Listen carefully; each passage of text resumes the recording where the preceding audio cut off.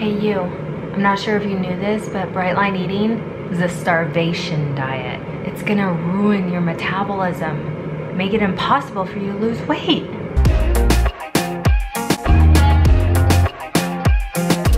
Hey, welcome back to my channel. I've lost 45 pounds since May doing something called bright line eating, and today we're gonna go over, is it a starvation diet?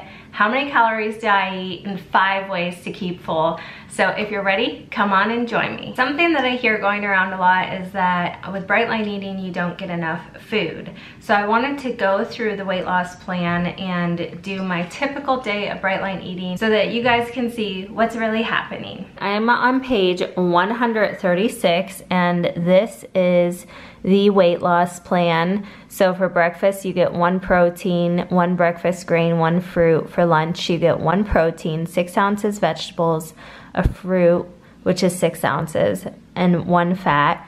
Dinner is 1 protein, 6 ounces, vegetables, 8-ounce salad, and 1 fat. Based off of this weight loss food plan, I did a typical day of eating. This is a typical day of what I would eat, and I calculated the calories for this. A typical breakfast for me would be lemon poppy seed muffins. I have the recipe on my Instagram, and I'll also post it below in the description box. They are so delicious, and that's 510 calories. My typical lunch would be like Philly cheesesteak bake with mango, and that's 476 calories.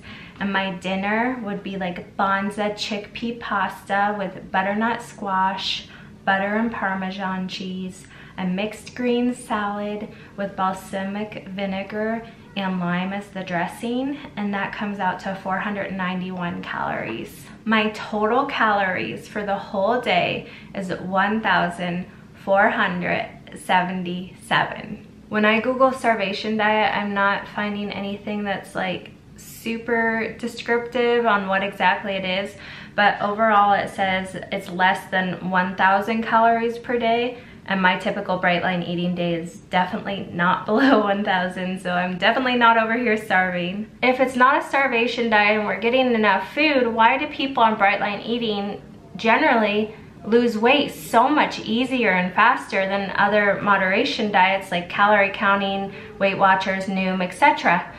I know why. It's because it's a science-backed system. So the only way that weight can lower is if your insulin is lowered. What does bright line eating do? It lowers insulin in 2 powerful ways. The first is no snacks, so eating only 3 times a day. So that means your insulin is spiking just 3 times.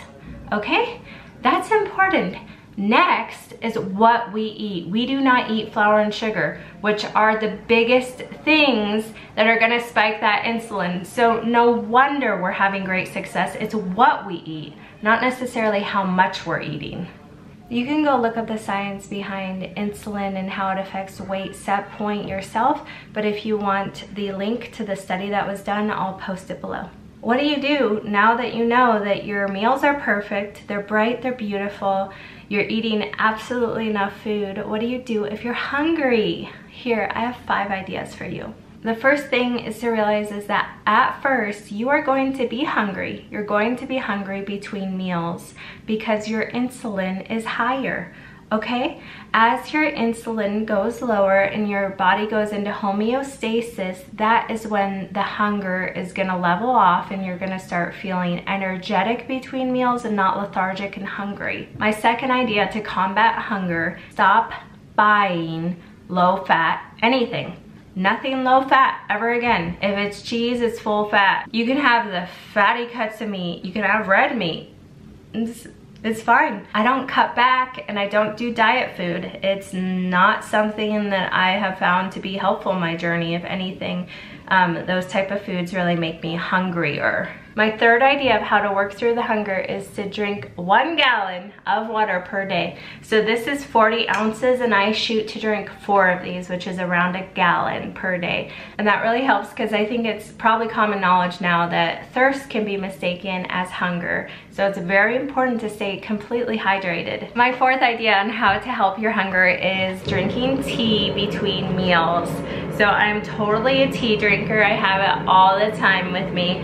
But these are two of my favorite teas. This is Sweet and Spicy. This one is Sweet and Spicy by Good Earth, and it's really yummy. It really is sweet and spicy. I really like it. And this one is Tazo. Is that how you say it? Tazo? A glazed lemon loaf. To me, it's like kind of a sweet lemony taste. It's really good. This is my 5th way to nix hunger, and it's actually been proven. I don't know why. I don't understand really, but you can look it up yourself. But pickle juice helps with hunger. So between meals, especially the first week or two when I was like really hungry between meals because my body was just not adjusted yet, I would sip on pickle juice. It'll make you pucker up a little bit, but yeah, there's nothing wrong with sipping on a little pickle juice, in my opinion, between meals.